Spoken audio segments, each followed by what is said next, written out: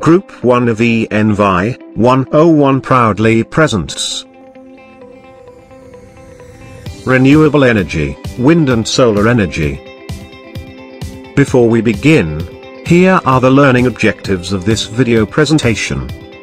Objective number 1. To know the importance of renewable energy. Objective number 2.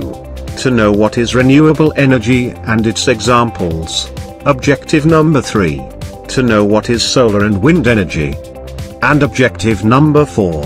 To know how solar panel and wind turbine work. Why do we need to switch to, or use renewable energy? Here are some reasons. First reason, fossil fuels are running out. Most of our day-to-day activities requires the use of fossil fuels. It is an uncomfortable fact that the human race is addicted to the use of fossil fuels. At some point, fossil fuels are going to be either gone or very expensive. Second reason, combustion of fossil fuels result to global warming. When fossil fuels are burned, they discharge carbon dioxide into the atmosphere, which contributes to global warming. Using fossil fuels to generate energy also releases pollutants into the atmosphere such as sulfur dioxide.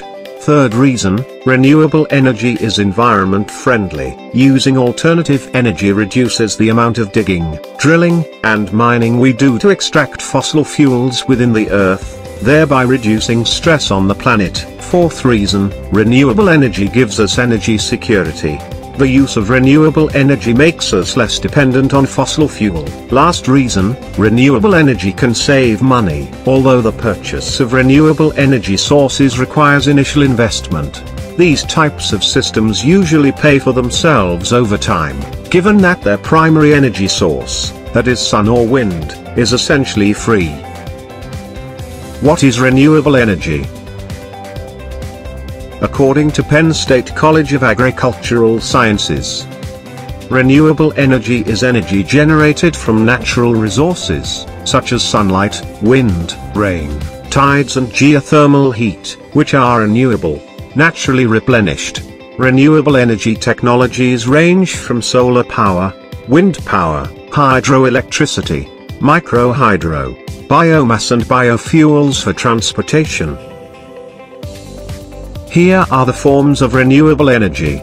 First, solar, second, wind, third, hydroelectricity, fourth, biomass, fifth, hydrogen and fuel cells, and lastly, geothermal power. Among the different sources of renewable energy, two of the most abundant are sunlight and wind. Many researchers find great possibilities with the utilization of these two sources of energy, thus innovations are rapidly coming. In solar energy, it is simply an energy provided by the sun. This energy is in the form of solar radiation, which makes the production of solar electricity possible. Solar energy is converted into electricity with the help of photovoltaic cells.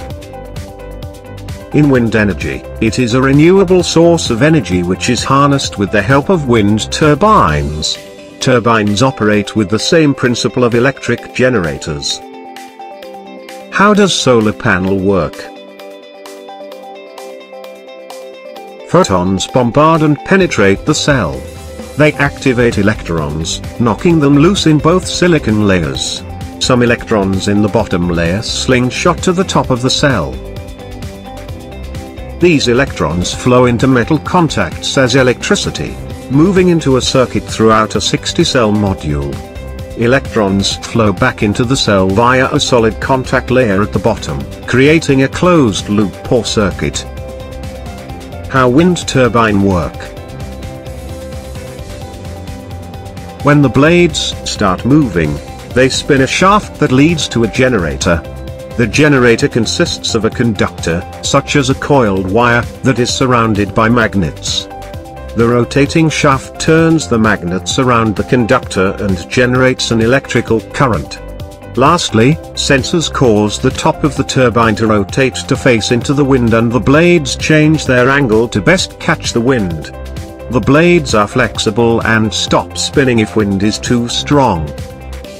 That concludes the video presentation presented by Group 1. And as always, thanks for watching.